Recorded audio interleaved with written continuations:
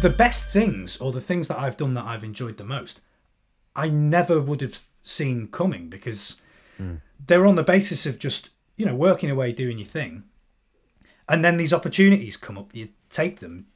I didn't know that, you know, that gig that we did after a thunderstorm in Slovakia with the London Electricity Big Band was going to be one of the most profound live music experiences I'd ever had, because I didn't know that.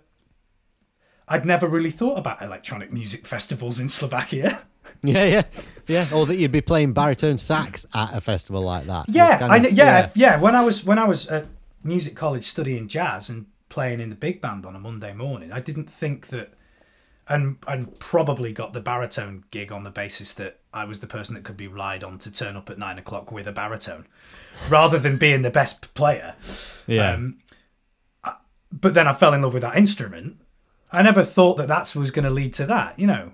Yeah. And magically with some of the same people actually that were in that big band as well. Yeah. So it is pretty awesome. But you get the benefit of being, you know, 10, 15 years into your career. You can start to see that and then be super excited about the next 10 to 15 years. It's hard to see that at the start of your career. Yeah, exactly. And I think that's important. Like it's quite nice. That's what I've enjoyed about doing these podcasts is kind of almost looking back on my life and also hearing people talk about their life. It's like you say, you can never predict what will be a huge opportunity or whatever. I mean, again, I contacted Tony as a fanboy and we did a Riot Jazz version of Just 1 Second. And again, it started a relationship and, you know, we were in touch on and off for a few years. But then in 2016 or I think it must have been 2016, he rings me and he goes, I want to do this big band. And it's like, I never imagined that that's what that relationship would create, is the opportunity to do something like that. I thought I was just, well, I don't know. Why do you do a cover of someone's tune and give it to them? Like what?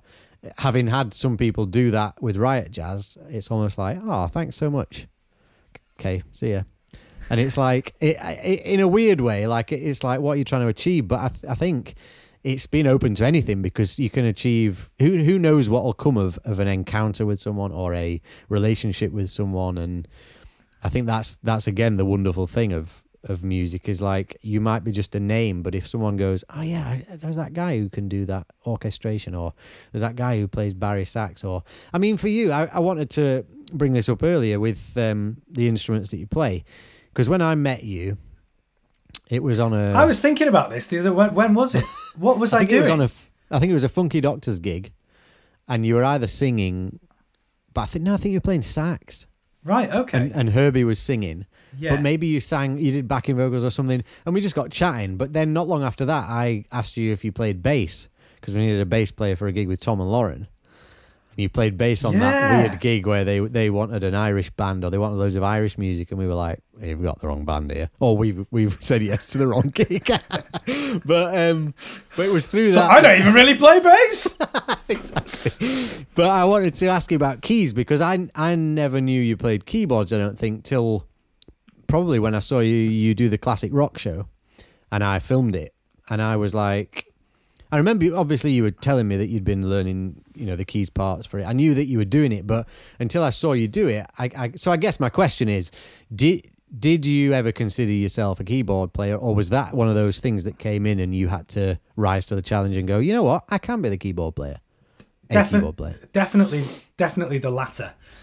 I got wind that there were these local gigs going in a chain of restaurants, but they had pianos installed, so it was for people that could sing and play piano. Right. And kind of on a whim, I'd really like to do a bit more work, generally. So I got an audition to go and sing and play piano, and I learned enough songs on the piano kind of to roughly play. And then I got the gig, and then I had to work out how to do a 2-hour set. Right. So through doing that, I just practiced really hard one January when I wasn't really that busy. Yeah. And it's like, you know, obviously I'm applying what I know about music, and you know, the piano's, in terms of where the notes are, is fairly self-explanatory, but the actual technique isn't. And then that led to another thing that I said yes to, which led to another thing. So I guess I am a keyboard player now. The classic rock show was part of that as well. Yeah. It's still the instrument though that sometimes when I've found myself on bigger gigs, then I feel like my facility on the instrument. But that's where you've got to get over that and become. Yeah. It becomes then about delivering what needs to be delivered. So it's a different sort of skill set to being fluent on an instrument. Yeah. But it's being able to deliver what the gig needs. It's quite Absolutely, quite workmanlike, really, you know.